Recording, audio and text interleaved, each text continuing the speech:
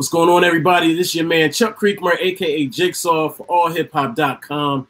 We are here with an icon, a legend, a Grammy Award-winning MC, Young MC, one of our favorites. But it's been, yeah, man. I mean, it's been a long time, man. So well, go ahead. No, you go ahead, dude. It's been a long time. So you're the interviewer. So go ahead, man. I'm not gonna assume to know what you wanna talk about. So go ahead and do your thing, man. Hey, man, I got a lot of questions. I want to talk about everything. I'm like, man, I hope this doesn't go forever because I got a lot of questions.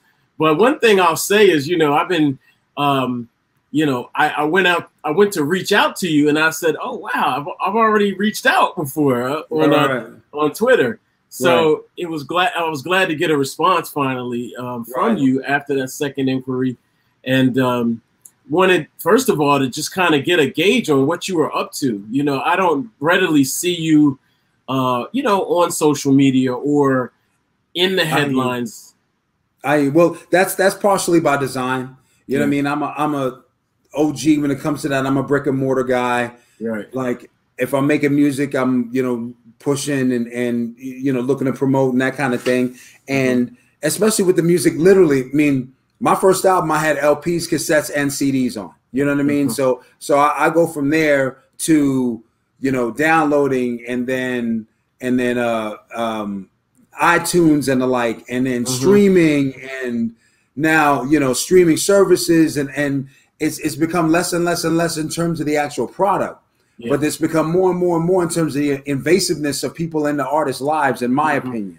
So I purposely, if there's something I got to do, like promote a show or something I'm obligated to do, I'll jump into social media. But most of the time, just on a daily, I wasn't really with it because I didn't really see as much of a benefit of it. I was on tour, and most of the people in the crowd, were of a demographic that weren't really llooking for me on social media. They would look. They're like, okay, he's in town. You work with radio, whatever. So the importance, it's gotten more important as the last few years have gone on, and also it's become more involved in terms of even someone in my age bracket or my demographic in terms of how important it is for me to promote. So. I've had all those things in mind, and I'm sorry I didn't respond the first time. I get bombarded with a lot of stuff. I got to tell you, man. So, like I said, it's good to be doing this with you now. No doubt. Now, first of all, I was looking at the comments after you performed at the NBA Finals last night, Game 1, and I was looking at the comments, and one of them remarked about your name, like, "Wow, Young MC, he's not young anymore." And and I was like, I didn't think bad of it. I think it's just a common thing. Yeah. Right. What is sort of going back to the name, when you first got that name, or gave yourself that name, I should say. What was on your mind, and did you ever think you would still have a career in hip hop this many years later? No. When you're 20 and you're making records, you're like, okay, when I'm 50, I'm going to be doing something different.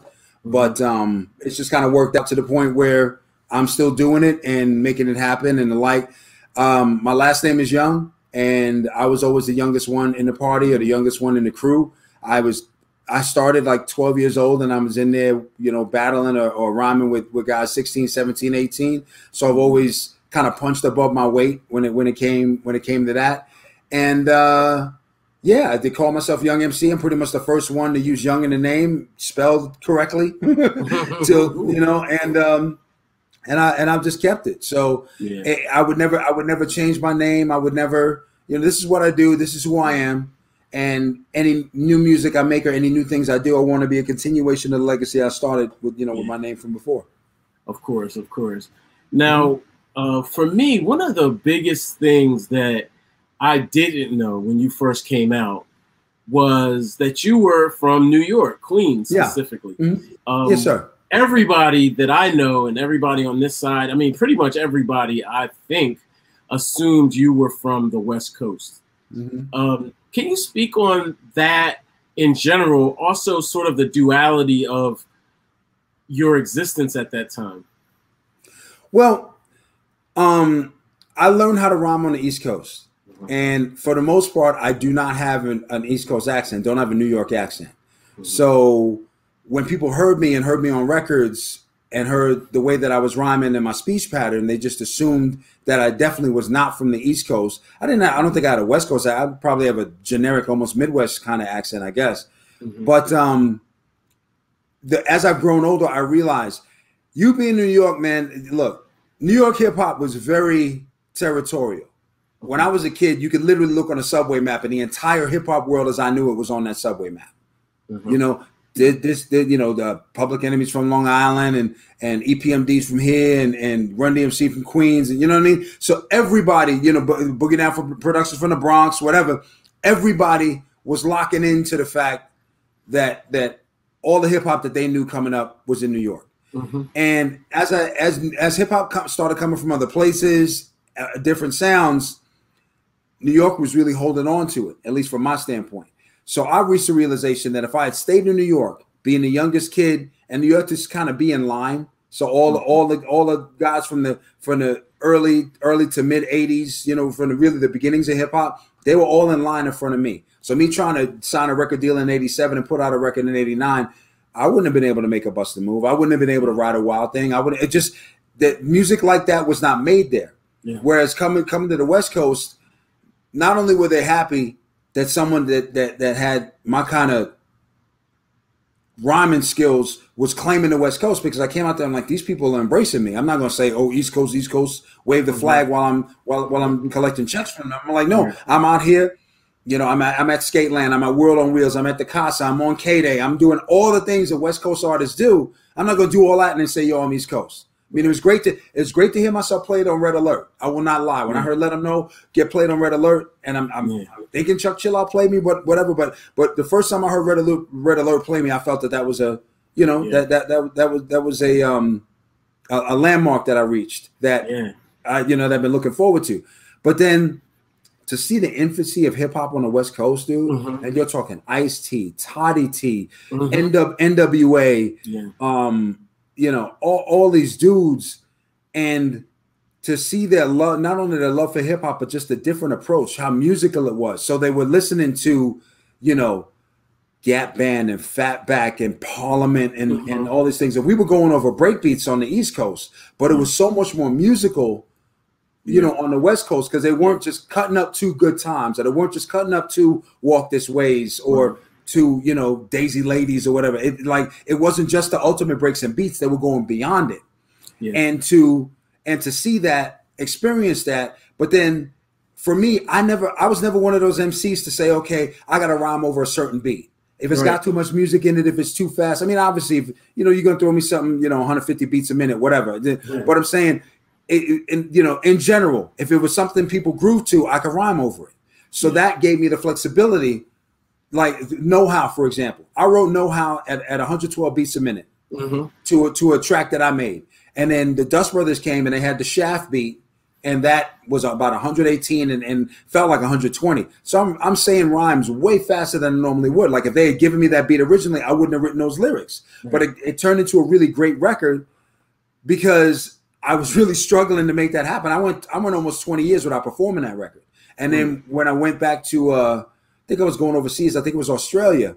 I rehearsed it a bit to do there, and then put it in the show, and found that, you know, Europe, Australia, even certain DJs or whatever, that's a bigger record. Know How's a bigger record than Bust a Move. So I'm like, okay, I got to keep this in. So those things, you know, just kind of getting that flexibility, realizing there's different listeners to different styles in different places, and then I'm able to appeal to a lot of those people in different places. That's kind of got my focus going in terms of saying, okay, this is what kind of makes me a worldwide artist, you know, long term. Yeah, definitely. I was doing a little reading up and research, and I saw that Principal's office was big in Australia, like a number one hit. Yeah, bigger than. It was a big record, and I just did a tour there, and I don't perform that record anymore. I just don't. I was old for that record when I made that record. Talking about you know, middle school or high school, and I was a college graduate when that record came out. You know what I mean? So for me, it's a psychological thing, but Principal's Office is the kind of record, if I'm there as a 40-year-old or 30, 30s to 40-year-old and beyond, if I'm performing that record every night, it's going to really feel like work. It's really going to feel like, man, I'm stuck in this. Bust a Move is a record, okay, you know what I mean? It's a dance record and it means a lot of different things to a lot of different people. Principal's Office is a really specific time, really specific place. And from an artistic level, it just was difficult for me to say, okay, I'm going to keep performing it. So I literally stopped performing in the early 90s. I may start up again, we had, in some way, shape, or form. But for now, it's just something that I don't do, and I just kind of move on. Yeah, yeah. Now you spoke on that being old when that song came out, older, I should say. Yeah. But talk about Stone Cold Rhymin'. Like, a lot of the lyrics on the album were written way before. Yeah. All right, I'll give you a little insider tip. When a lot of those rhymes that went on Stone Cold Rhymin', I was not a songwriter when I wrote those rhymes. So it's like, okay, here's a beat. It's, 97, it's 100, it's 92, whatever it is. I'm going to take a 16 here for the first, a 16 for the second, and a 16 for the third. Within reason. Sometimes it'll be a 16 that I had for the first verse, and then I'd kind of write the second and third. But it would generally be, I finish my 16 and then say the hook. Right. My name is Young MC. I let them know. My name is Young. Got more rhymes, I got know-how, kind of thing. Even though know-how I kind of wrote during the time, but it wasn't a thing where I led into a hook that had lyrics in it. A hook that I was doing lyrically. It was more like, I can spit. Let me show 16 that I can spit, and let me give you 8 bars to recover from that. And I did that for like probably half the record, and even Bust a Move. But Bust a Move, I wrote obviously to the track with that theme in mind, and had the girl singing. But I just remember Stone Cold Rhymin' is like, okay, I got a book of rhymes, I got a bunch of tracks, lay the 16s down, say the hook, we got songs. Right. And only afterwards did I realize, it would be great if I incorporated the hook in the verse. So if I it's almost like when you have disjointed verses like that, the verses don't sound like you know where they're going. Right. Like, I just have a bunch of songs talk about how good you are, and you're saying hooks.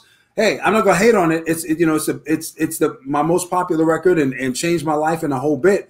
But I knew as a songwriter I could grow from that. So that's the thing about Stone Cold Rhymin' that really sticks out to me, is like hearing the success I was able to have with that, and knowing the growth that I still had to go with. That was a nice eye opener for me. Yeah, yeah. Now you emerge in the very beginnings of the golden era of hip hop. So we're talking the late 80s. Stone Cold Rhymin' comes out in 89. Right. Go ahead. No. All right. Just pause button right there, because I have a thing about the golden era. Okay. I think the golden era that someone says, okay, a time period is a golden era, depends on what genre of hip hop or what area of hip hop they're talking about. Okay. Somebody from the East Coast is going to describe a golden era that goes back into the late 80s, maybe even mid 80s, because that was the strength of East Coast hip hop then. A West Coast hip hop artist is a West Coast person, and a person influenced by West Coast hip hop is going to have a golden era that's a little bit later. That's going to peak with Dre and Snoop. You know what I mean? And Cube and NWA to a certain extent. But the point being is that the golden era for someone looking at West Coast is going to be later. The golden era for someone from the South is even going to be later than that. You talk to somebody in Atlanta influenced by T.I. and Ludacris and all that, their golden era is not going to start as early as a New York person's golden era. Right, you talking about the golden era where it is because you were influenced by East Coast hip hop. Yeah. But it's interesting to me. The golden era seems to be like a floatable thing, depending on where the strength of your hip hop influence was. Well, I also look at it from this point of view. I specifically drilled down on the year 88. And that's the reason I say 88 is because NWA dropped, Public Enemy dropped, Ghetto Boys dropped. Right. Too There was a lot of records. Yeah. Yeah, there was a lot of formative records, the kind of foundation of what would eventually be those other periods. I think for the most part came out in 88 specifically. Well, 88's an interesting year because in terms of like Ghetto Boys started, you could say started that region. NWA, obviously, and also Tone's record dropped. Yeah, like Wild Thing dropped in '88. Exactly. So and to see, and that record sold 4 million when rap records weren't selling that. They on Wild Thing, they literally stopped pressing singles. It's like, oh, maybe we should start selling albums now. You know what I mean? So so it literally outsold "We Are the World" as a single. Wow, think about that, dude, as a rap record. So '88, and to your point, the thing about '88 is that '88 kind of took the beating in terms of all the things that people would say about rap music. I know when I won my Grammy and came down the next day, I don't know if I've mentioned this before, but I came down the next day, I'm wearing a suit, and this woman, a woman of Indian descent with a British accent, I'm supposed to do interviews, and she says, "Oh, I'm surprised you don't have the Grammy around your neck on a chain." Wow. Like that was the assumption. That's not me, that's not you, but that was the assumption about rap. But that's coming from what she saw in '88 and before. Once '89 passed, it was a different music then, dude. Like I know me, I hold the flag for me and Tone and the West Coast for what we did in terms of making it nationwide. But the East Coast was changing around, and you had the South coming into the game where it became not only a national music, but the sounds were so different. You could name just the artists you name, the genres were so wide. I mean, if you turn on a hip hop station, you turn on a hip hop streaming station, a lot of the stuff, if it's trap, it's trap. Whereas in '88, if you said it was a hip hop record, and you go from Poor Righteous Teachers to Ghetto Boys to to NWA, to whomever else you want to name, and on top of the Run DMC records and all that, that was still going. That's a really wide range of hip hop. So that year, it's interesting because I have a thought process that '89 was a special year in terms of rap's acceptance, and that I think is because '88 was a year that rap showed its variety.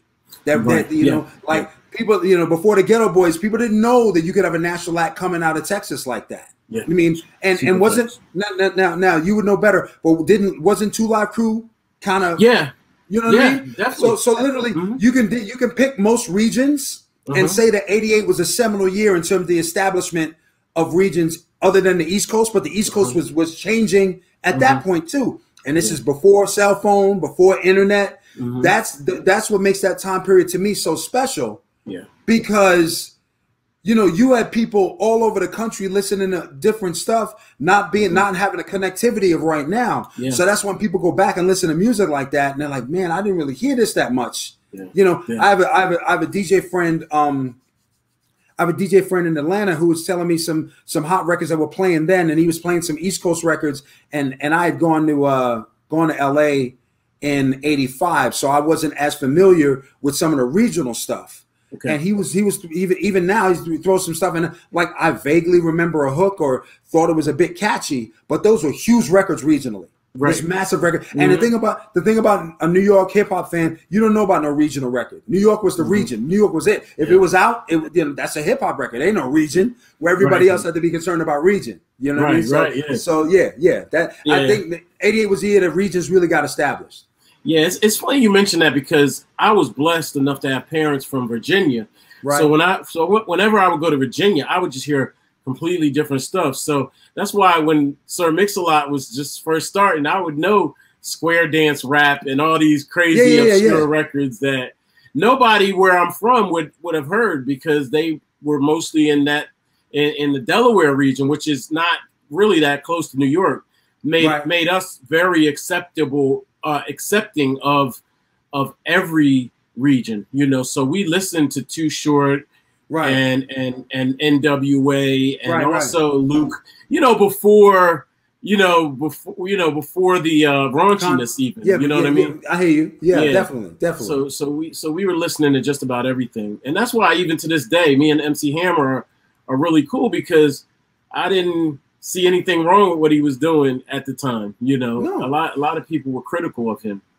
Well, this is what I found, because I would always get the moniker of, you crossed over, you went pop, sell out this, blah blah blah. And I take it, I'm like, okay, I'm a crossover rapper, and I have a lot of fans. Well, I have a lot of fans on the pop side, but the interesting thing, what's a statistic that I love to quote, is that during the height of Public Enemy, 90% of their record buying fans were non-black.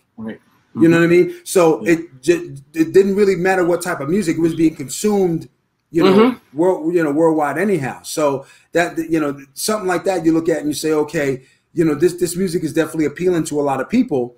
And it's the kind of thing where you may not have everybody going to shows or everybody, raising their hand saying I'm a fan. But before the downloading, before whatever, when you had to buy albums, that was happening in a lot of different cultures, and a lot of people found their formative years listening to rap music. Yeah, I definitely want to address the hate you've received, if you will. Yeah.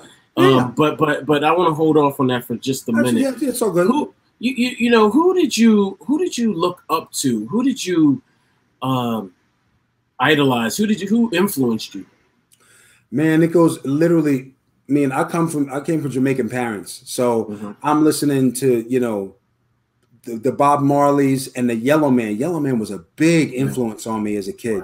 Right.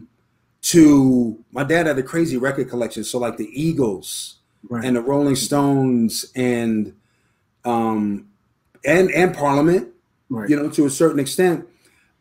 Casey and the Sunshine Band was a massive influence on me. And to be honest, dude, just because everybody has this thing about disco.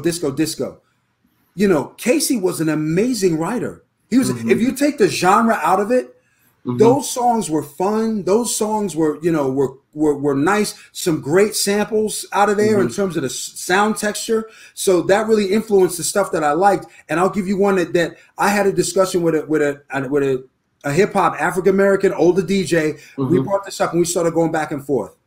Martin Fry and ABC.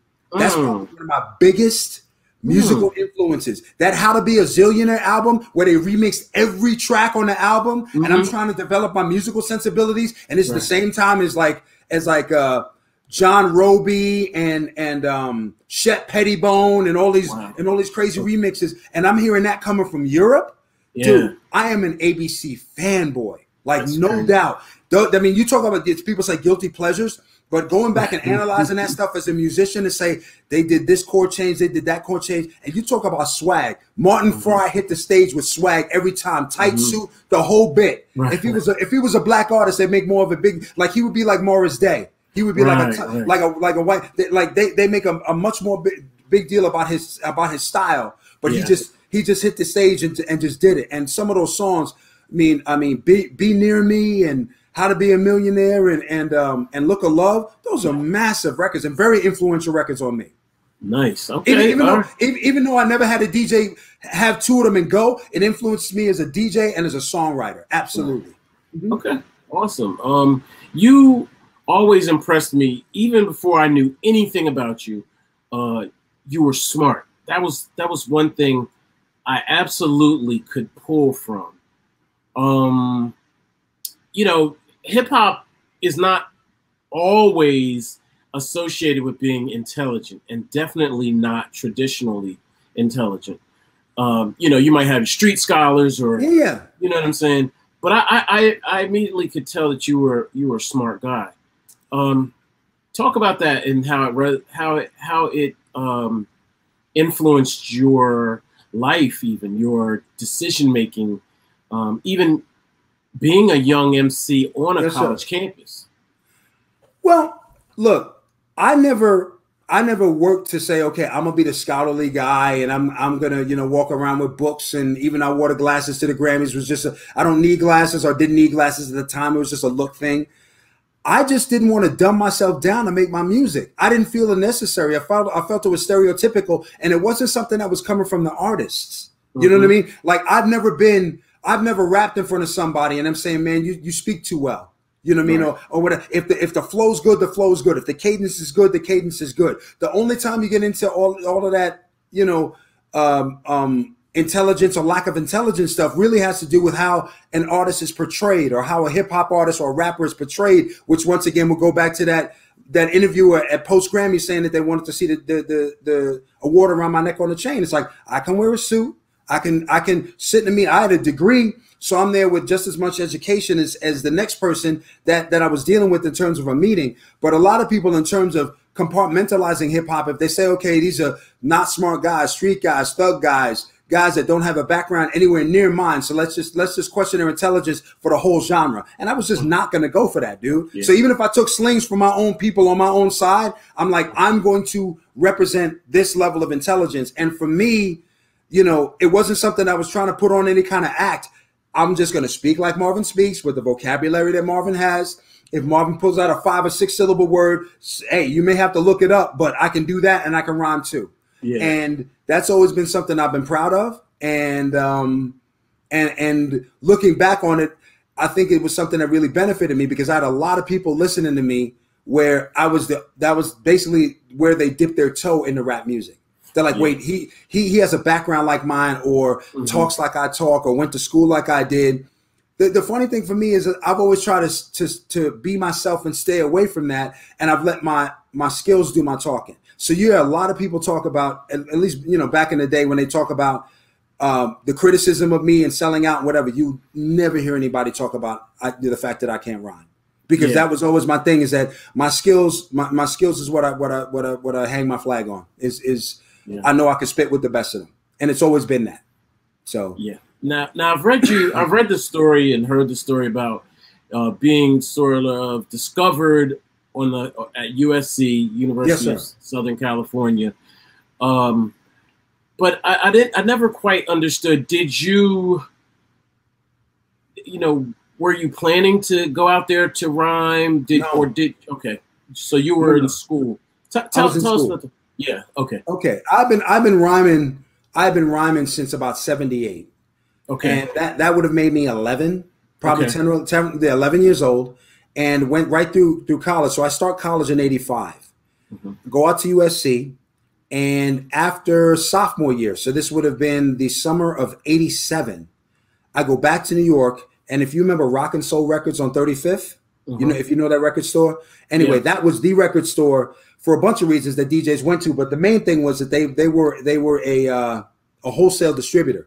So their retail prices were cheaper than a Florida record store's wholesale prices. Gotcha. Right. Gotcha. So I would go down to Florida. A dude would be selling a 12-inch single for like $8. I'm like, man, what do you pay for that? And he's like, oh, I pay $5.99. So, I pay $5.50. And I'm like, well, I can get that. I can get that same thing, for $4.50 at Rock and Soul. So it's only the shipping that I'd be paying for him to get cheaper. So anyway, I bought a whole bunch of, all my records from there, to the point when Def Jam was out, and the first Beastie Boys and Cool J and the like. I remember going to a dude that worked in there and said, I want everything on Def Jam. Right. I just want, if it has a Def Jam label, I just want it. Yeah. There was some early stuff that wasn't the strongest on Def Jam, but I just wanted it because it was Def Jam. Yeah. So long story short, there was a dude named Eric that worked at Rock and Soul. I told him I rapped. I came home from college after sophomore year in 87. We cut some demos. We're supposed to get with a record company called Get Busy Records, I think was the name of it. That never came to pass, but he sent the stuff to Delicious Vinyl to the guys in LA. So I go August of 87. I get back to my dorm room. Those guys hear some stuff. They call me up and they say, do some rhymes. And I do some rhymes over the phone. And it was Matt Dyke and Michael Ross. And I do 3 or 4 verses, which ended up being Let 'Em Know and My Name Is Young, or part of it, and maybe even got more rhymes. But I did several verses for them, and within a week they sent me a contract. Okay. So I'm at that point I'm in student senate at USC. So I literally, and the way it is, you represent certain different constituencies. So one would represent the apartments, one would represent dorms, whatever. So I literally go to the law school representative of student senate with the contract and say, yo, could you look at this for me? Wow. That's crazy. He looked it over. I ended up signing it, obviously. And then, the rest kind of moved on like that. I had written for Tone. I had written for myself. Principal's Office is going to be my single. Yeah. And then Wild Thing came out and blew up. Yeah. And then they put, and I had helped write that. Funky Cold Medina blew up, and then they're like, okay, Marvin, you should come out with a dance record. So they came with that track, and I literally, Wild Thing I had done in about 35 minutes, and they took about 3 verses of that. Funky Cold Medina, I did in an hour, and they took like 2 verses of that. Bust a Move, the only difference is that I called it Make That Move because we didn't have a title at the time. So I said, okay, make that move with everything else. Hour and a half. They said, why don't you change the title to Bust a Move? Like Funky Cold Medina, they had made up like they wanted it to be Love Potion number 9, like it was a drink. So they were coming up with like creative titles, the guys at the label. So they said, okay, let's call it Bust a Move. Hour and a half, change of title, and that changed my life. Like it's literally just that simple. Now, to put you in my mind frame, because I want to give you some stuff that I haven't told people. Okay. To put you in my mind frame where I was. Tone comes out with Wild Thing that's like 126, 128, something like that. Rock record, heavy, heavy bass, guitar hits, all that stuff. He's at that speed with his cadence. Yeah. Then Funky Cold Medina, a little bit slower, but same thing. Guitar, heavy cadence, sample, the whole 9 yards. I come out with Bust a Move, which is slower, has a woman singing on it, has a more of an R&B thing. So I'm like, is it going to cross it? It may be too urban or too, R&B or funk sounding, for it to cross over. Has a woman singing in the hook. And has my voice and my cadence. I sound nothing like Tone. Right. So someone who's coming off of Tone Lōc, they may not get any Young MC. So I'm looking at Wild Thing at probably at that point 2.5 million. Funky Cold Medina at $1 million, $1.5 million, and I put Bust a Move out. And I'm crossing my fingers. And people are like, why didn't you sing Tone's records? I'm like, I made them for Tone. Right. If you gave me those tracks, I would have done a different cadence. But I wrote those cadences. And one thing I will say is that even though they didn't take all the verses, the cadences came. Yeah. Even the stuff that Tone made and the other stuff that was made around me, those cadences came from what I started with. Yeah. So that's my love and my and my embrace of those records. And like for a bunch of reasons, me and Tone are closer than ever now. And he's, people used to think there was, beef or whatever. And even the label didn't want to tell him that I wrote the track initially, that I wrote the songs initially, because they didn't want, they thought that there would be a whole, rivalry thing or whatever. And that, that's going by the wayside. But a couple things is that I'm so appreciative to him because him coming out and blowing up with those records showed me that I was able to write something that was successful for somebody else. So that took away some of the insecurity that I had as an artist, saying, well, at least you can write hits. Can you perform hits? Right. That's number one. And number two, and I'll say this, I have been asked probably 100 times to perform Tone's records. I will never. I could be starving on the street, which won't happen. But I'm saying I could be starving on the street. I'll never perform those records. Those are Tone's records. It's not a game to me. And that those records form such a big piece of his life. Those are his. Yeah. I'll take it as songwriting credit, and I'll take those flowers every day. But in terms of the performing of those records, he has parlayed that. I mean, the number of records he sold at a time when people are poo-pooing hip hop. Look, I remember. And we'll just go back to East Coast thing. People first heard Tone, and they were saying he was trying to sound like Rakim. He wasn't trying to sound. Right. He literally had an issue with his throat that gave him that voice. Yeah. But everybody's got a pigeonhole. Like put you here. So so that was a lot of stuff we went through. But I'm so happy and proud to have him as my friend. And both of us had that journey. And I'll take the year and a half that we had from the middle of '88 to the end of '89, and you tell me two people that had more of an influence over hip hop in a year and a half period than me and him, in terms of breaking something, in terms of literally, it's come from scratch. You can't tell me what record Bust a Move came from. You definitely can't tell me what record Wild Thing came from. In terms of the records that we created the demographic or the groundwork for the fans to listen to. They just wasn't there.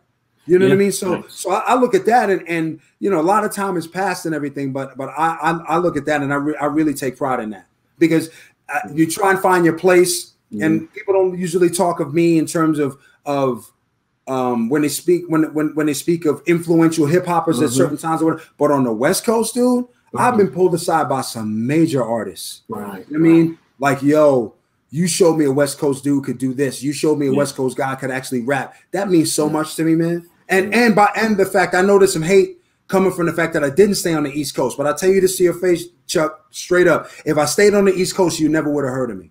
Yeah. I would have been in line but behind everybody making the same records. I'll never forget. I was like 14, and I think they threw on Freedom or something at a backyard party, and I started doing something melodic to it. And the dude pulled me and said, "Yo, you can't rhyme like that over that. You can't.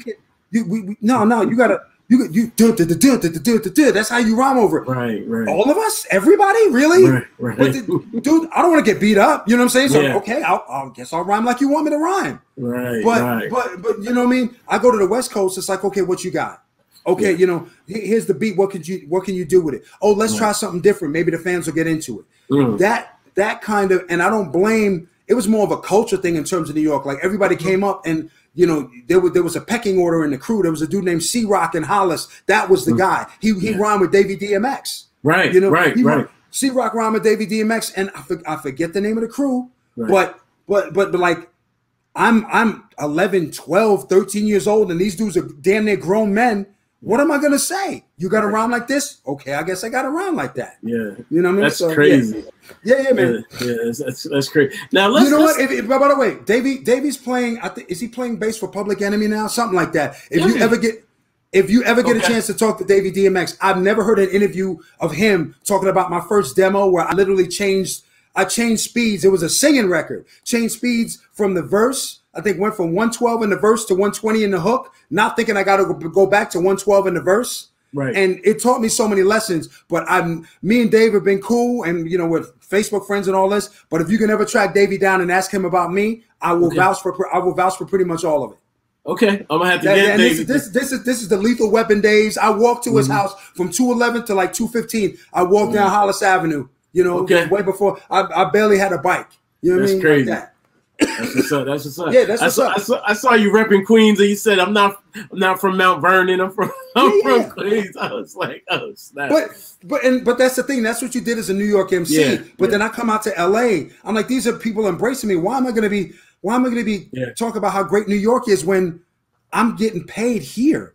Yeah. I'm gonna talk about you know what's happening and you know and K-Day and all these beautiful things in terms, because I was a young kid. I couldn't get into the Fun House when the Fun House was popping. I couldn't get into Danceteria and all the clubs in Brooklyn. I would hear stories. Yeah. But I was too young to even get into some of the block parties and the house parties. Yeah. I go to LA. Not only am I of age, but I am there at the infancy of hip hop, and I'm spitting in a way where dudes want to hear me. I remember there was something where some people had come from the East Coast and I think Jazzy Joyce was there and some other people were there, and they were having rappers go back and forth. And Eazy-E was sitting down. Eazy-E was chilling. He's like, "Young, go get him." Not in a disrespectful way, but it's like, "Young, show him what we got." And I went out there and I spit my heart out, dude. And Eazy-E, dude, the Eazy-E. Yes. Oh wow, okay. I just want to make sure, dude. There's some days, man. There's some days back in the day. You talk to guys at NWA. I've shared the stage with NWA. With DOC and you know, I mean, Ghetto Boys. I mean, I've shared the stage with a lot of people, man. And when I was younger, I knew I could spit, and that's all I had. Right. I danced with the mic before I danced with a girl. Right. You know, that was my thing. So I just had that on my shoulder, and I used, you know, my intellect and whatever, but also that I wasn't cursing. Also that I was talking about different topics. Also that I was rhyming really fast. You know what I mean? All of those things. You know what I mean? All right, I'm gonna give you a couple stories, dude. I'm gonna give you a couple stories. All right, cool. This ties in with Tupac. I knew Tupac when he was in Digital. Okay. So Digital Underground, before he went solo, I you know would do shows with him and Shock and Money B and you know and really that whole crew. Okay. You know, Eli, all of them. You know, later on in the years, but I knew him from back then.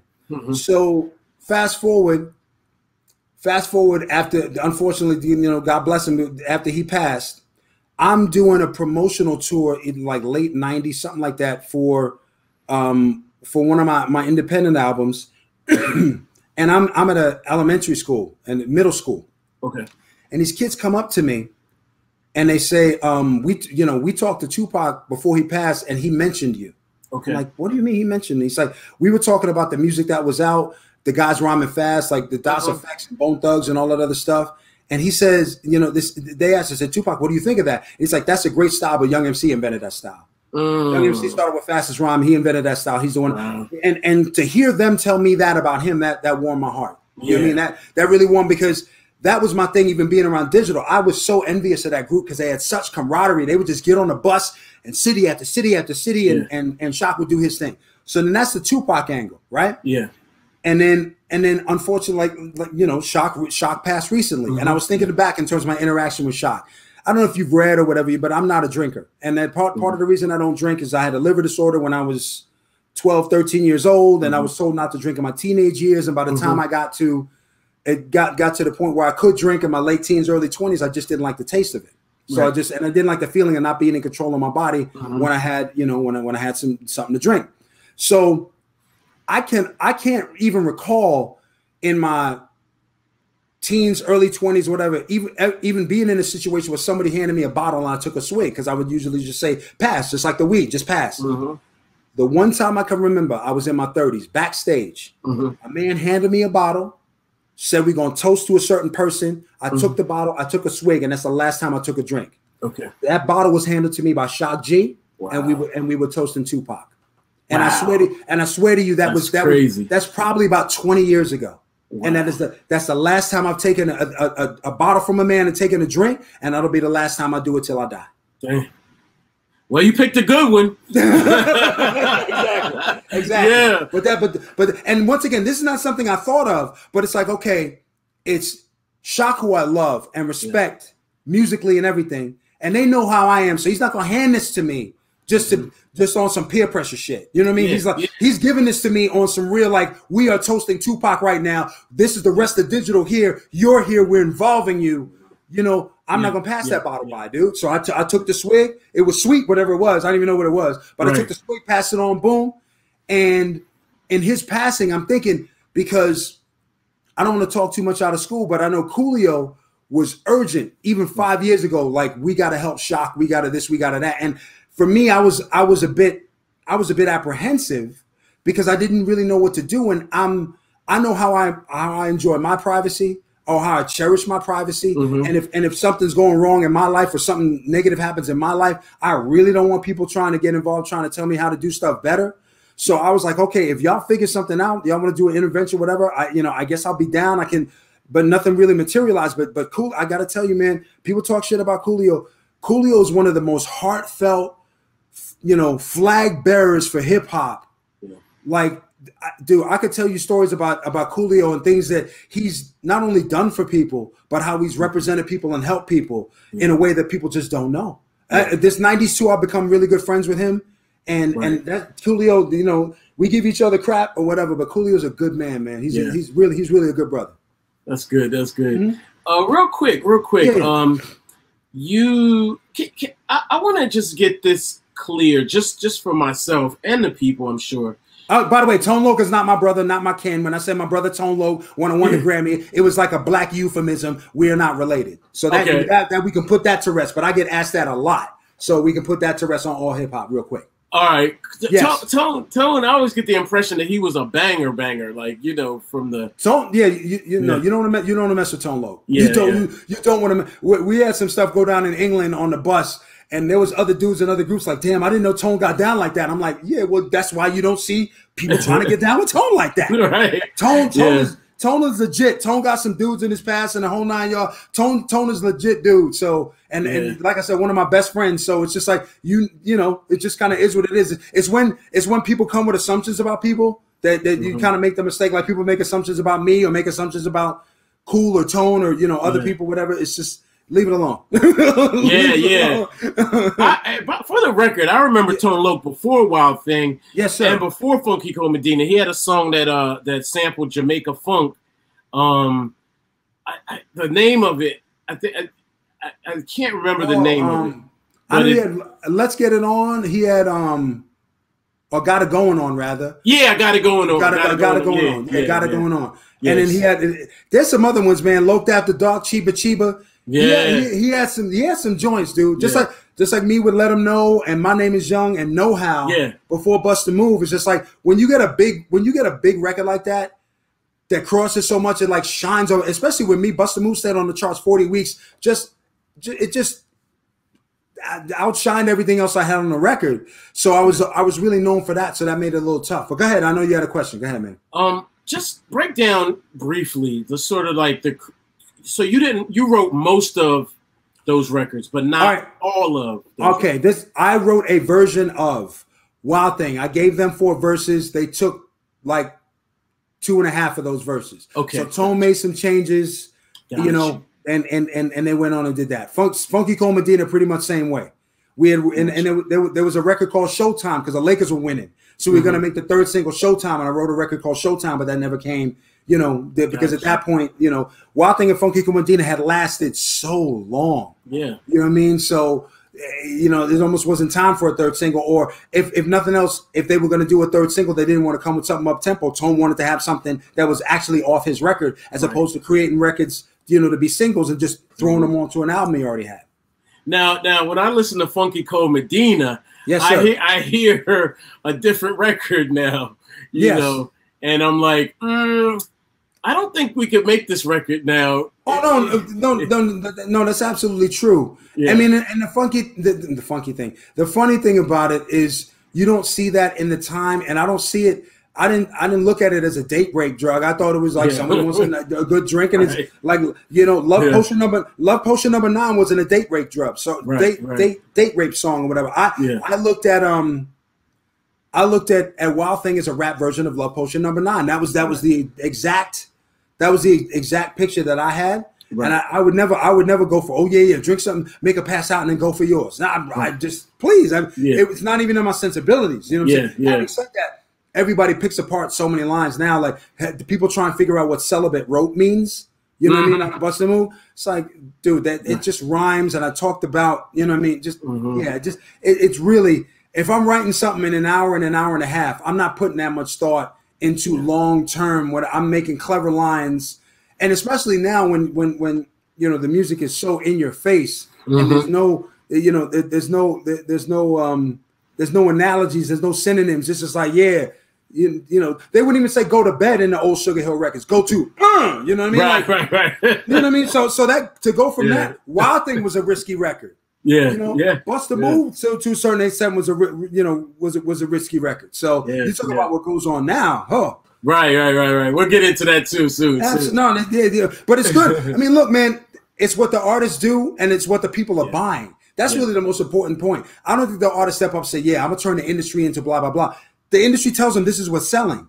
Whether it be the someone in the industry themselves, or somebody puts out a ratchet record and it goes multi-platinum, and they buy new homes. They're like, well, I guess I got to count and make that music to go multi-platinum. Okay.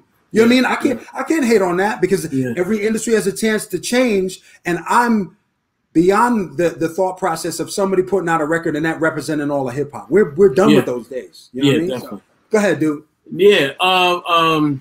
Bust a Move. Yes, sir. Like for people that don't know, the immensity of that record is already well known for our era. But to speak to the content, as a young man, younger than you, I have to say that record was almost like my life story. You know what I'm saying? Like, I was a shy dude. You know, I was not the smoothest with the ladies. Yes, just about everything. Now, I was fighting vigorously. I was like, that's not. You know, I wasn't. You know, I wasn't like putting a sign around my neck like, this song is talking about me. But literally, it really was actually. So it's more of a statement, but it just to say that it was a very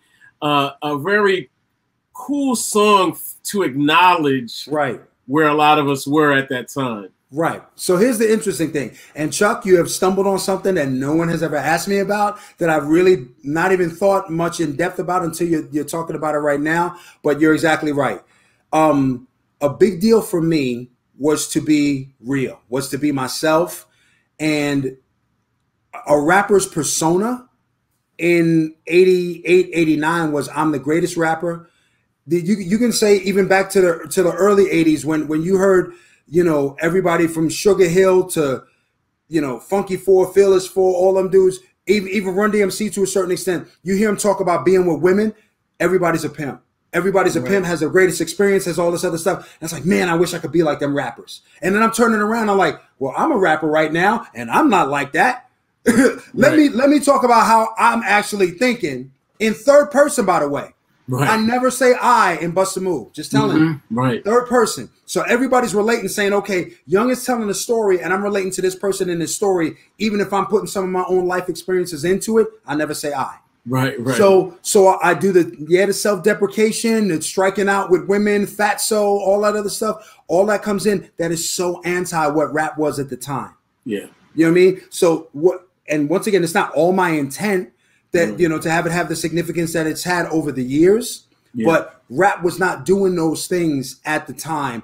And I felt that there was a place for it for the nerdy kid, for the kid that didn't feel like he felt, fit in, for the kid that was called names or rejected by women or rejected overall, or, for someone to think during down times, wow, there's someone that's going through it just like me, on a dance track with pretty women in it, and millions of people are buying the record. But this is something I can definitely relate to, and I think that's helped me in terms of not only my longevity as an artist, but the licenses I'm getting, the commercials I'm getting. We're talking 30, 32, 33 years after release, and I have major corporations still sampling using the record in commercials and TV and movies, and it's got me motivated, man. I haven't recorded in about 13 years, and by the end of this year, I'm gonna start recording some stuff, and I will hit you up. Okay. When it comes to that, because I've been talking to DJs and seeing how the music business has changed and the like, but I kind of got the urge back because of not only how the industry has changed, but guys like you, man, you coming out and you telling me the influence that I had even on you. And dude, you're an icon in terms of what you've been able to do in terms of getting hip hop content across the internet. That's a big deal, because Black people were never usually at the vanguard, at the front of technologies in general. You'd have Black folk inventing things, but it would usually be the more general population that took advantage of it or was able to capitalize on it the most. Your hip hop site is a flagship site. Thank you. For the culture on online, and that I think is a big deal. I want to acknowledge you for that. But having said that, it's like, I'm seeing my little piece. To have someone like you tell me the influence that I had on you, I'm like, well, maybe there's something there that I'm not seeing. When I say, oh, Marvin, you're done. You've made enough albums. Maybe I'm not done, dude. You know what I mean? Yeah. Maybe in the context, especially after COVID. COVID kind of pissed me off, to be honest. So how so? How so? It was a personal thing in terms of I didn't want to. It was cool before COVID for me to say, okay, I don't want to put out another record. Right? After COVID or during COVID, it was like, you can't put out another record. What you mean can't? Right. And once again, this is all internal. This is all Marvin's internal, head games going on. But that's what I felt. It's like, don't tell me I can't. Right. So I've been, the little monies that I've been getting when the shows were off, I've been buying equipment, updating stuff, and getting ready. And finally, I've had some song ideas coming in. And I have a big thing, dude, about how rap has slowed down. I don't know how much time you got, but I'd love to discuss this with you. Yeah, let's go. We're good. When did rap, because I've talked to DJs about this, when did rap go from, if you know about BPMs and rap songs, somewhat, when did rap go from being 95, 100 to 70? 65. Right. I mean, and I personally think, and I've been told this, that it's the syrup. You know what I mean? That from the artists to the fans to and I'm not hating on. I'm just that has been a factor that has influenced the music. Yeah. So I'm saying, when did that happen? Where it's one thing that it was okay, because at the beginning that was mostly like a Southern genre, somewhat of a West Coast to a certain extent, but even that was a piece of the genre. People would still make dance records, but it's like trap, and that's it. And I'm wondering, like, when was that for you? When do you think that was? Because you obviously are a historian and you've been on top of it throughout this whole time. So I'd love to hear that from you. It's hard for me to put a finger on it, but I would honestly put it around the Dr. Dre era. I would say that was the earliest beginnings. Yeah, because that was when weed really started to permeate. But wait, let me just continue on. That's when things cooled, it calmed down, everything calmed down. But then leapfrog until the early 2000s when lean and stuff started to. And I'll just stop you right there. The differentiation for me living through, Nothing But a G Thing is pretty much the slowest record that he had, and that's 82. That's true. And you still have records in the 80s with people rhyming. When it got below 70, that's slow jam territory. Yeah. You know what I mean, in terms of DJing. So that was my thing. So, but I'm saying early 2000s with the lean and everything. That's what that's how I perceive it. Because it never went away. Right. But here's the thing. I wasn't even looking for it to go away, but it's become It's become most, like if you ask most DJs what BPMs they spin, they're going to tell you that 70 to 75 BPMs, if they're a hip hop DJ, is the backbone of what they spin. Right. And that is something that I'm just getting my mind around in terms of like, okay, if I'm making music to appeal to people, not only to appeal to that audience, but if I just want to make a record that they can mix with what they're playing. Right. You know what I mean? Like those are the things I think of. Like before Pen Stroke One, I've been doing this 30 years, dude. Right. I'm not gonna make a record you can't play. You may like it, but it's not the BPM right now. So I'm trying to get to the mindset of that. And so people might take this like, I'm not disrespecting it. I'm trying to understand it. Because I'm coming from a place where, you know, you had White Lines at 116 and that was the rap record. You had rap records over 110 and then they slowly went down to 100. And then you had your golden era period where everything was like 90 to 100 or 90 to 105 and everything kind of landed in there. You may have a little bit below 90, a little bit above 105, but everything landed in, for the most part for me, in that 15 BPM range. Right. And then that range changed. And usually if you were to say, I'm going to take this range and I'm going to move it 15, 20 BPM, there has to be a seminal moment. There has to be something to say, okay, this, you know what I mean? And I don't see it from where I am as a fan. I think it's drug culture. I mean, it's simple as that. It's drug culture. You know, people don't want to have to think. They don't want to have to like, what's he saying, or go hard. You know, I recently rapped a record the other day, and I literally performed it as if it was my own full blast, and I'm like, oh my God, like this is hard. You know what I'm saying? But if you slow that down, you're like, oh, okay. And you know, the other thing is people's bandwidth mentally is not always there either. So you want to have more space between, bring it down and have more space between the ideas. Yeah, and let people, you know, Biggie's biggest record was Juicy, but not because it was his best record, it was his simplest record. You know what I mean? And also people's time to release and people's time to wind down from the outside world. The last thing they want is aggression and stress and speed. They want to lean back. So culture wise, I think it helps, but the lean obviously, you know, contribute to it too. But I get you in terms of the laid back records like the Juicy and the G things and that kind of stuff. Yeah. To me, those were always a part of it. So you say, okay, when I want to chill, want to lean back, this is what makes hip hop, you know, variable. This is what gives hip hop its, you know, it's multicultural, whatever. You know, there's different approaches. But they emerged as dominant, though. That's how I see it. True. They emerged as the biggest records. You're right. You're right. Yeah, yes. Right. I don't know, man. I still like aggressive music personally. You know, that's just there's a place for it. The funny thing is that I plan to make at least one, if not a couple, records in that BPM range. Okay. And the two artists that got me into it, you know, because I won't say I've listened to other artists in that speed, and a lot of times I'll turn on Hip Hop Nation and everything sounds the same, dude. I'm trying to find, you know what I mean? But J. Cole on the spitting range, that dude can rhyme in a way. The way I described it to my boy Knox, that dude rhymes in a way like he's in a car reclining, like he's comfortable doing the most acrobatic lyrical things. Like it's just, okay, today's Tuesday, I'm gonna rhyme like this. Right. Oh, this beat's going, I'm gonna rhyme like this. And just his rhyme schemes, it's just amazing. And the fact that he can take that and sing along with it. Like in my day, you wanted to be melodic. That was like an obstacle course to be able to get through the industry that would accept you being melodic and, you know, and cadence based at the same time. But so you take J. Cole on the lyrical end, and then I'm gonna blow your mind with this and whatever. On the musical end, who got me into that BPM range is Skrillex, the producer Skrillex.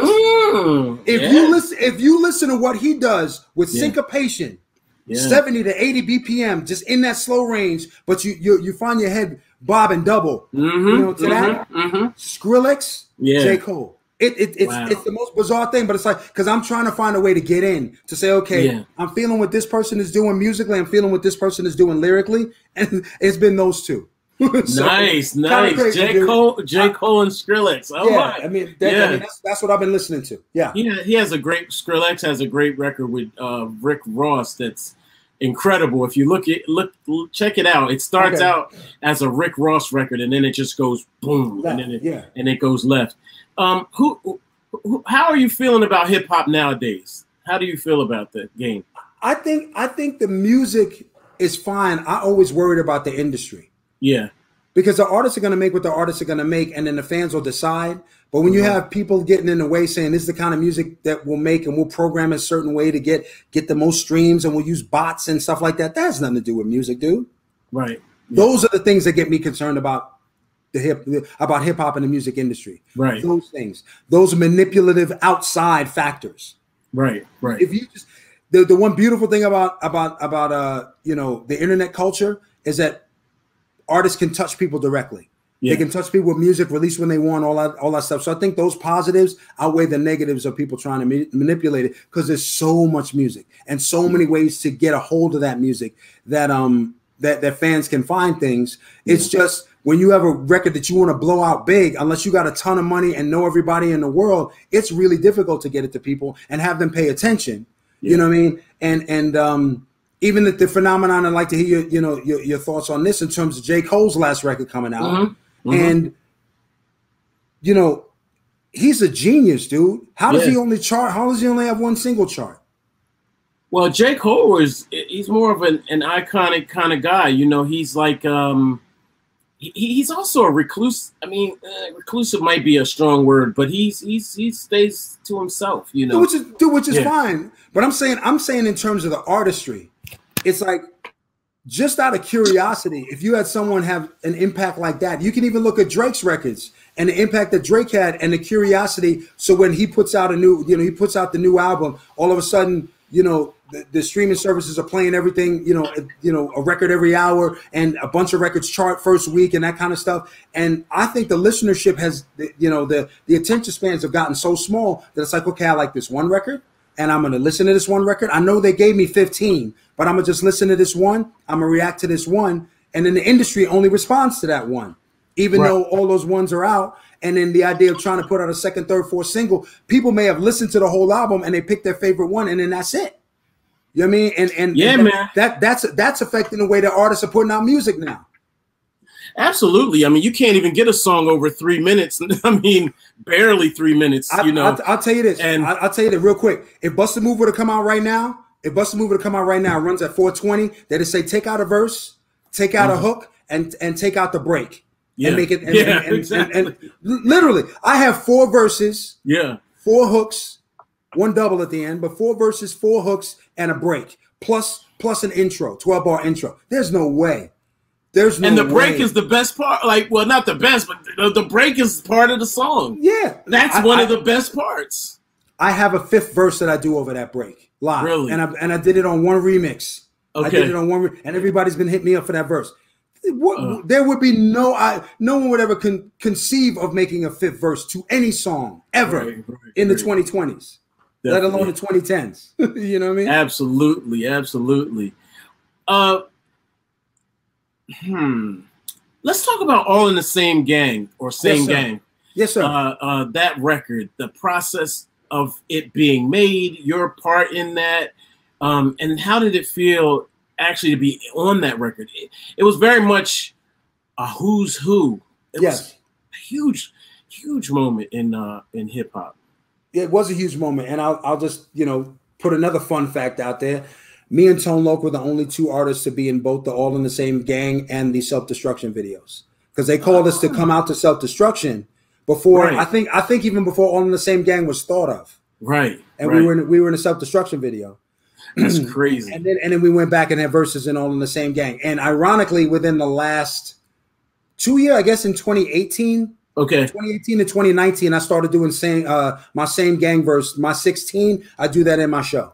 Wow. You know what I mean? And you know who I saw do his? And I said, okay, Shock G was the only person. Now, mind you, NWA isn't going out. I'm not seeing most of these guys. Shock G was the only person doing his same gang verse in his show. And I said, you know what? This would be a good thing for me to do. Let me do my same gang verse. Wow. And he's the direct influence. I saw him do it. I'm like, I got 16 good bars in that song. Yes, you do. You know what I mean? I got 16, and they only put 8 on the single, but 16 on the album. I'm like, I need to do that. And I'll give you the experience. Hey, working with Dr. Dre, the one time that I worked with him, I learned so much just from him being himself and getting from me what he needed, but allowing me to be me at the same time. Right. So I walk in, and I'm assuming that the hook is coming in after me. You ain't got to tell. I'm Young MC. I got great. What you told? The hook's coming in after me. Right. So when I finish my verse, I'm like, we all in the same gang. I mean, I emphasize. Right. He's like, yo, the verse is strong, whatever. Just, tighten it up on the end there a little bit. We want to be able to move you around. Okay. and I understand because he's got like a dozen artists and he's only got a certain number of hooks. Yeah. So brothers killing other brothers and boom, boom, boom. You know what I mean? And I learned so much. It helped me not only be a better artist, producer, but when I directed my movie, I directed a movie called Justice Served, and finished in 2015, whatever. Anyway, okay. When I did the movie, my second day being a director ever, I'm directing Lance Henriksen. Wow. All right. In some of the heaviest scenes of the movie, people are crying, women on set are crying, some of the most dramatic scenes in the movie. But this is when we could get Lance to act in the movie. Yeah. So I'm directing him. And when I'm directing him, he's a method actor. So he's going off script a little bit. And I remember what Drake, like, if Lance did something that messed up my plot, then I would stop him. But Lance has acted in enough movies to know this is what Marvin needs from his plot. But this is what I need as an actor. So I'll let him go. And some of his ad-libs are some of the best stuff in the movie. But I remember Dre in that moment. Right. Because when I was coming in saying, I got to do this and I got to do that, as long as it didn't, the stuff that affected him in terms of creating the entire All in the Same Gang record, he had me change. But the stuff that allowed me to be me, even though I wasn't, originally from the West Coast, even though I never gang bang, even though I wasn't cussing and stuff or talk about selling drugs or shooting anybody or whatever, he allowed me to be me, and I was able to give my best performance for him. And I was able to translate that in terms of working with another artist. So were you guys all together, or they were all separate? Separate. Yeah. Look, I mean, to be honest, I was never told this explicitly, but just knowing that culture at the time, you don't know, even if you have an idea who the artist may be affiliated with, you don't know who the people they're with are affiliated with. Yeah. Or if somebody in their crew might have done something to piss somebody else off, or there's a beef outstanding that nobody knows about up until some shit happens at the studio. Yeah. So I literally came in by myself. Right. Did mine and then left. Yeah. Not that anybody would have beef with me, but I'm just saying that's how it was done. We were brought in, we were brought together for the video. But you talk about security for the video? Whoa. Security that didn't wear uniforms. More like cell block security in terms of the look. Right. And these are all dudes I get along with. My Conception is I hung with Mike because my Conception is a good man, and he did a lot in terms of in terms of getting that mindset changed. Right. You know what I mean? Right. And even before, I was sponsored in clothing by Mike Christian. Mike Christian was a bodybuilder, and he had some ties at and so I had known about that from before, even when I was doing Casa Skateland World on Wheels, realizing, you can't wear this color into this neighborhood. I'm coming from the East Coast. I don't know nothing about that. Right. I really don't. So this was all stuff I grew into. And the one thing I did do, dude, coming from the East Coast, you can have an idea like, okay, we know everything. And I knew getting there quickly that I did not know everything. And I kind of stepped back and watched.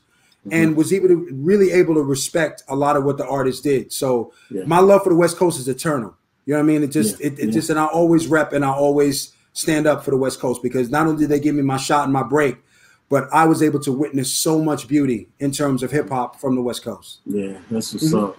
Yeah. How did it feel when things began to change for you? You started to see the more aggressive rap forms taking dominance, NWA, and then the drama. I mean, the beefs. I mean, it was kind of crazy to see that, NWA, just as an example, didn't have.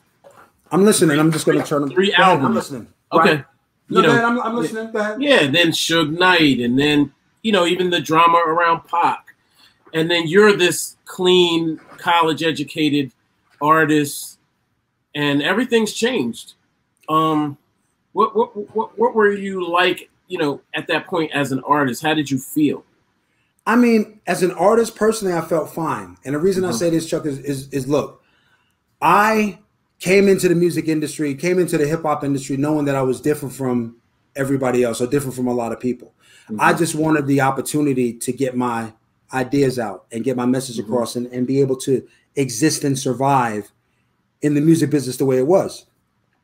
So I didn't do that. When I got success, I didn't get success assuming that everybody was going to be like me. Right. I assumed that I would have my lane, other people would have their lanes, and the lanes would continue to be fine. It was only when, you know, I won't even say the artist, because the artists really don't care who else is in. They want to do their thing. It's the industry. Like, let's try and make it where we can make more aggressive, more ratchet, more whatever, be the pop music, and let's squeeze out. Let's make that corny. You know, if they don't curse, if they don't talk about, you know, the stereotype of a rapper's life or hip hop life or black life or urban life. You know what I'm saying? It's like let's make, if they don't fulfill that stereotype, let's call that corny and push them out. And I just wasn't going for that. I knew that I could rhyme with the best of them. I knew I could get my ideas out with the best of them, and I knew I could make music that could either make your head nod or make you dance. I knew I could do it because I've been doing it. Yeah. So I just stuck to my own. I mean, I guess the hardest push was what's the Flavor record, when I worked with Ali Shaheed, and you know, and I was making my music still. It was the most urban, or the most street, I guess, that Young MC could get, but it was still me. Yeah. So I felt, okay, this is me stretching, but I'm not going to start cursing. I'm not going to change my name. I'm not gonna do these things to be somebody I'm not, because I just had a successful run being me. Yeah. So if I'm going to be me, and that's not trendy right now, so be it. I'm not gonna chase trends now. If I had never had success, you might have been able to push me in a certain direction. But the fact that I had success being me, oh hell no. Yeah. It's always funny for me when Hammer switched it up a little, and I was like, and this is from the guy that just loved to get it started dance, and I was doing those dances too. To see him doing things that I was just like, oh no, don't, please, come on, Hammer, don't do that. I was just talking to my friend, my boy DJ Bro Rev, he's out of North Carolina actually, and we were saying how I believe it's Pumps in a Bump. Yeah, that is an underrated. Yeah, I mean, it is. and it's an underrated record. And here's the thing: a lot of it goes to who's on the record. Right. If Tupac had rhymed "Holla If You Hear Me" over the Pumps in a Bump beat, that would be a hip hop classic. Right. Because around the same speed, same kind of vibe, but it's Hammer over that beat. So people, the criticism comes as the criticism comes. But the beat is dope. That song is dope. That song is dope. I was speaking more to the visuals in the song than the song itself. Yeah. But continue. I'm sorry. But I'm saying, but Chuck, stop for a second. If the song is dope, the video is going to affect the way you feel about the song. Oh yeah. Well, come on. Like now we're talking. Now we're getting into the MTV becoming, the BETs and the MTVs being the predominant selling point of music. It changed everything. I mean, it was before that because Michael Jackson definitely changed everything. But then, I know I was just fixated in front of the TV watching all of it, Right. Personally, I just, I didn't want to see Hammer and Speedos. I'll just be honest. No, I get it. It's not what I want to see. No. I get it. But then, for me, I'm just looking at it in terms of an artistic growth and, his bravery in terms of choosing that track. Because at some point, he had a choice of what he was going to put out. And he's like, I want that. Yeah. You know what I mean? That to me, that was brave. I mean, there's something to that. Love MC Hammer. Don't nobody. Oh, no. As do I, dude. I just did some shows with him recently. In 19 we did several shows together. Yeah. So let's talk about the hate. We got now that we got Hammer, we got Tone Lōc. I don't really recall hate from Tone. Not as much. Coolio definitely gets his share of hate. The thread though is that you guys were so popular. You weren't New York rappers either. You weren't East Coast based. Right. And I even once said, and I said this to Hammer himself, or I might have put it on social media and had him added, and I felt bad after I did it. And I said he's a guilty pleasure. And I was like, oh, why did I say that? You know, but that's coming. But that's a knee-jerk reaction. If you're a New York hip hopper with a New York hip hop collection and all the posters on the wall, and then you listen to Hammer, it's like, you know, one of these things is not like the other, but it's meant to be like that. You know what I mean? Yeah. The point I was going to make earlier when we brought up the hate, and I'd forgotten it, is that I was really personally affected by the hate right up until the point the Chronic came out. And then I'm like, oh, Dre's repping for the West Coast, and he got the street stuff that's love all day. And then I started seeing people call Dre a sellout as soon as the Chronic went platinum. And when I saw that, I'm like, oh, it's not about the music. It's about the fact that he's selling more than you are. So I took it all in perspective, and it's like, okay, whenever any criticism I see of anybody I like, what I consider the source. You know what I mean? Because anybody who's in this game knows how tough it is, and whatever lane you can carve out, you have respect for the man that can carve out his lane. Yeah. Now, what about the love? I mean, on the flip side, the love is great. Yeah. I mean, the love is great in terms of where it came, dude. I have people in places I've never been, and the weirdest stories. I think the greatest one that I know of is before 9/11. Okay. When Bush, this is in late 2000s and you know, elected obviously in November. So really in the early 2001, when Bush was taking a lot of vacations in Texas, if you remember. Right. There was a karaoke party on his you know, ranch, presidential property or whatever. And Ari Fleischer, who was the spokesman, got up in front of the president, or at least the White House staff and whatever, and did a perfect rendition of Bust a Move on karaoke. and literally, do you know where I found out about that story? My financial advisor sent me the story. That was a clip out of like either U.S. News and World Report or Business News or something like that. A total financial whatever magazine, the furthest thing away from hip hop. But Ari Fleischer did a perfect Bust a Move on karaoke. That is crazy. And mind you, that's 21 years ago. Right. And you know what I mean? And the record was 12 years old at the point. Right. That's crazy. That's dope, though. Yeah. Oh, by the way, at the end of Bust a Move, you say "Move It, Boy," and I always felt like you were talking directly to me. Oh no! I mean, I just that was more my Flavor Flav imitation. Oh, for real? Yeah, that may be why he tackled me during my Grammy. I don't know, but no, that's more my Flavor Flav imitation than anything else. I would, you know. No, I mean it was just like, you know, it was all in like just this story form, and then you're finally given a command like "Move it, boy." Yeah, I guess. I mean, at that point it's more of an ad lib, and I may have been frustrated that I didn't say any me. You know what I mean? So like you got all the story now, move it. You know what I mean? Like Bust a Move, move it. So yeah, I hear you. Yeah. So here we are in the, you know, since we're going to talk again, now that I know that. Oh yeah, no, for sure. We'll definitely keep some for the next time we talk. But sure. You mentioned you've touched on a number of things. What's life like for you now? You know what, life is kind of enlightened for me now. Like I've taken a lot of pressure off of myself. You gotta think about it. If I write Wild Thing in 35 minutes, I write Funky Cold Medina in an hour, Bust a Move in an hour and a half.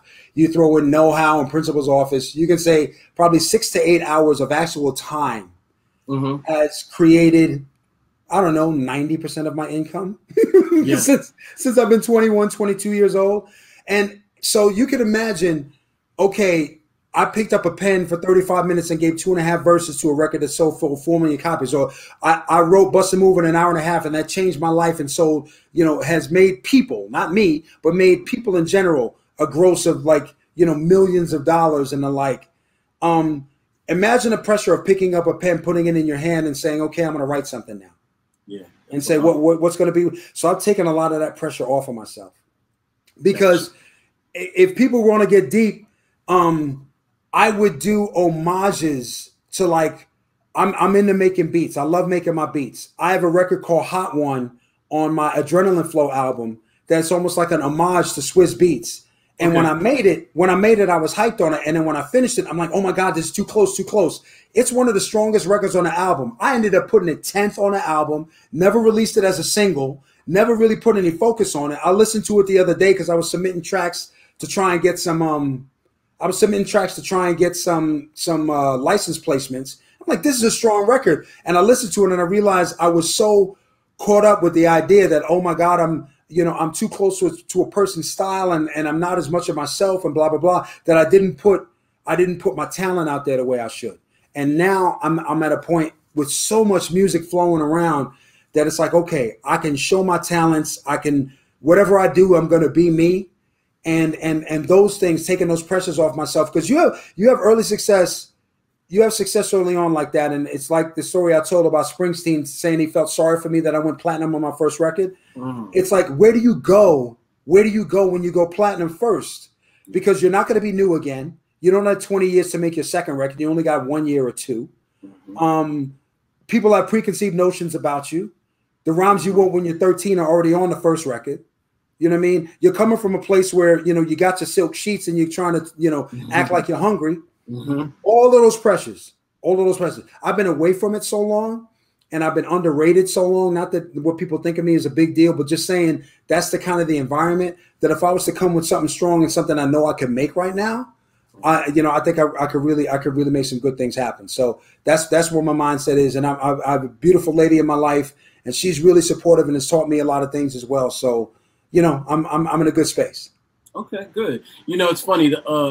Just a few weeks ago, actually in June, I was looking at a movie, and I heard this faint voice in the background. I was like, what? Let me Shazam this, and it ended up being Just Say No, Young MC. Wow. Yeah. I never even knew they got licensed. That's hilarious. Yeah. That's from my first record. But yeah, I get it. It was just. It wasn't even loud. You know who produced that track? Who? QD3, Quincy Jones' son. Ah, that's my man. I went to school with Tina. Okay. And I used to go over the house, and the like. So I met, Rashida and I used to hang out there and Snoopy, as they would call him. Right. That was QD3, he went and he produced that joint, produced that joint with me, and we hung out, and it was a good look. It was a good, and that helped form his musical talents. I really looked at producing a different way just from being in the studio with him, and I insisted on working with him because the Delicious guys were doing everything, and I wasn't in the studio with the Dust Brothers. I would just hear the stuff afterwards, but I was in the studio with Matt and Mike. I said, well, at least let me get one over here. Right. I played a little keyboard. I played the keyboard on My Name Is Young. I played the bass line on I Let Them Know live. We didn't have, syncopation or whatever at that point. If I messed up, they rewind the tape back and had me play along with it. I played the whole thing. You know what I mean? Nice. Boom, boom, boom. And I'm not the greatest player, but I was able to, get those out. So just going through those experiences. I know Tone's records were made on a 16 track to start. Some of my records were made initially on a 16 track. All of that stuff, man, it's like, whatever complaints I may have had or whatever, it is formed such a base in me right now that I can literally see the tracks as I make them, and and it's a beautiful thing. So I'm kind of looking forward to making music because the interesting thing is, if I was an executive and I was behind a desk, I'd be in my prime right now. Right. I would be if I was a CEO or if I was an executive. And a lot of my friends that went to high school, Hunter College High School, shout out Joy for the Lead, 85. If I was in a regular straight job, I'd be in my prime right now. Right. Brain at the best, experience to not make the same mistakes twice. In entertainment in general, it's different. Although I will say the whole environment of people giving flowers now is giving us a path to come back. Yeah, definitely. Because the difference of the music now, it's so different that people are yearning. If all they're listening to is stuff from the 80s, 90s, up to 2000, they're kind of yearning for more of that style that may not be in today's music. Yep. You know what I mean? So that gives what do you call it? Legacy artists. That gives legacy artists like me a lane to get back in.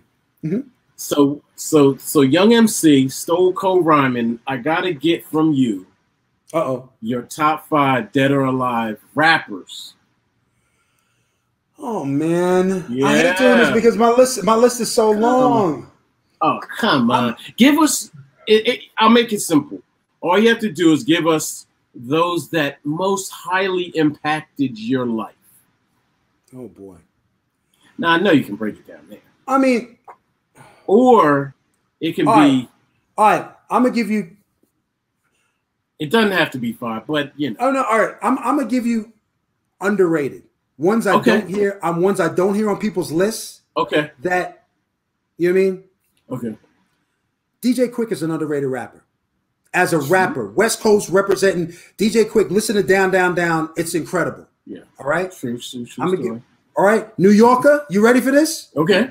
Starang Wonder, Boot Camp Click. Oh, that's a good one. You talk about someone who influenced me. Yeah. I saw him in concert once. I don't think I've ever met him because Sean Price had walked by me or whatever, but I never. Starang Wonder. Wow. I met him one time, and when I did, I said, hey, take this picture right now. I don't see him out and about a lot. Right. So, yeah, that's a good one. Yeah. Yeah. I'm trying to think who else. Well, I put this rapper in another category, but I'd say influences or whatever. Twista. Yeah. People talk about Twista having a style. No, Twista rhymes faster than anybody. Now, not only does he rhyme faster, but that man hits consonants in a way. And me and him have a mutual respect for each other because he hears how I flow. But that dude is dangerous. Absolutely. Right? Yes. And I'll say another one, controversial, whatever. Eminem. If Eminem was black, he would be in everybody's top 5, if not top 3. But you don't hear of him because he's a white rapper and I can't put a white rapper and blah, blah, blah. No. Well, I disagree with you there. I think that it's the opposite. But No. Let me hear it. Enlighten me. I'll disagree respectfly, of course. No. But I do think, and this is no knock against Eminem. He even did a song about it called "White America." So he says it himself. I just think that the whiteness and the blonde hair and the blue eyes, and some of the rebranding, because once he got with Dre, he did. You know, they formed him. It helped. Those records were huge. In a way that didn't exist when he was just battling. So, and I always use Royce da 5'9" as my example because those guys were so very closely related as artists and closely related. Period. You know. Okay, but I'm a counterpoint you with this. Okay. Did you see Nicki Minaj rhyming on those what come up tapes where she was on when she was Fendi? Yeah. So she would do her little verses and she was spitting in those. And you take that Nicki Minaj to what she's packaged as now, I still hear the skill, and for me, I can look through, all the glitz and glamour and whatever to who she is as an artist, and I respect her and say she's just about the strongest female MC to me, and she can be that regardless of what she's dressed in, what color it is, whatever. I look at Eminem that way.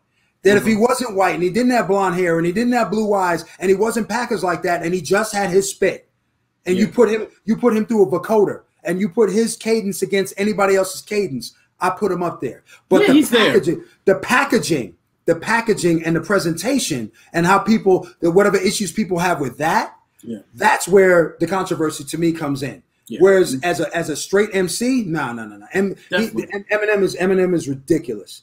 Absolutely. Eminem is ridiculous. What he does with rhyme scheme, and even in the movie with him writing in a circle like that, there's just it's special. It's special. I agree. There's no, don't get me misquoted. I agree with you on that. I would say just because I know him well, good friend alike, but Tretch as an MC is ridiculous. Yeah. I mean, and what he did. And he sounds comfortable over stuff that's really difficult to do.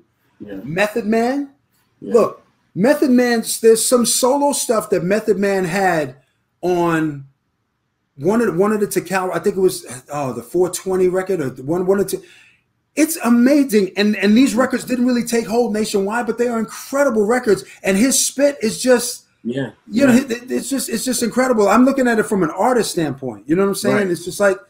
And then you can categorize people in terms of, me and my boy were having this talk the other day, and we made a comparison that if you take Keith Murray and you take Corrupt, that Keith Murray is an East Coast version of Corrupt, and Corrupt is a West Coast version of Keith Murray in terms of how they use multi-syllables, and don't sound anything alike, but in terms of how I envision them and corrupt. I know, I haven't seen him in a while, but Keith Murray, grew listening to him alike. But I'm hearing corrupt, and I'm hearing, the things I'm feeling the things I felt when I listened to Keith Murray. Yeah, so you're an MC's MC. Well, dude, here's the thing. I'm a scholar. I'm a student and a scholar of it, and because this is what I do. And if I want to be nice, I'm not going to act like a lot of people with Twista. A lot of people act like Twista don't exist, or Busta when he goes crazy with his flows that he don't exist, or Tech Nine don't exist. These brothers exist. Yeah, they do. Just because they can rhyme faster than you can speak, they exist. Yeah. So I took it upon myself to say, okay, if I'm a rhyme as fast as anything I hear, which is my thing for a longest time, I want to make sure I'm understood. Right. I want to make sure 30-second notes come out of my mouth and you can understand everything that I'm saying. Yeah. And that was my thing. So I'm anxious to hear, when these guys are coming out with the crazy stuff, and I'm like, okay, there's the bar. Right. Even at 54 years old, there's the bar. I got to shoot for it. You know what I mean? So yeah. Absolutely. Marvin Young MC. Thank you, man. I want to say thank you, man. It's a true honor and a privilege to interview you and to, have your number. I'm like, we were texting. Yes, we're texting. Anytime, Chuck. Anytime, because you have your pulse on stuff. Like I've ever since, I mentioned it ever since that Fresh Era podcast. I've been doing interviews with different people, and that was what caused you to reach out to me. But I'm getting access to people that have their finger on the pulse of the hip hop industry like I don't have. So I'm gonna reach out to you. Okay. I'm gonna reach out to you with questions as I'm creating stuff. Because I my left brain and my right brain, they kind of mash together. I can't make the music without thinking about where it's gonna go and how it's gonna get to people. Then I would have questions for you, like, yo, Chuck, when this came out, what happened? What records do you think were underrated? What did people do wrong? I'd love to hear those things from you. Yeah, whenever you're ready, any time. Yeah, you got it. All right. One day, next time we'll talk about that heat out there in Arizona and how you can take it. you can't. It's hard to take it. It's a great place, and that's another thing. I'm trying to work with working with some kids on the scene out here. You know what I mean? And doing more stuff locally, because you don't have a lot of records. You have a lot of artists out here, but you don't have a lot of records broken out of Phoenix or out of Arizona. And there's no reason for that. We should have more records being broken out of here. So absolutely, but we'll get to it. Continue to work, and I appreciate you. We'll be in touch soon. Thank you, man. Take care. Peace.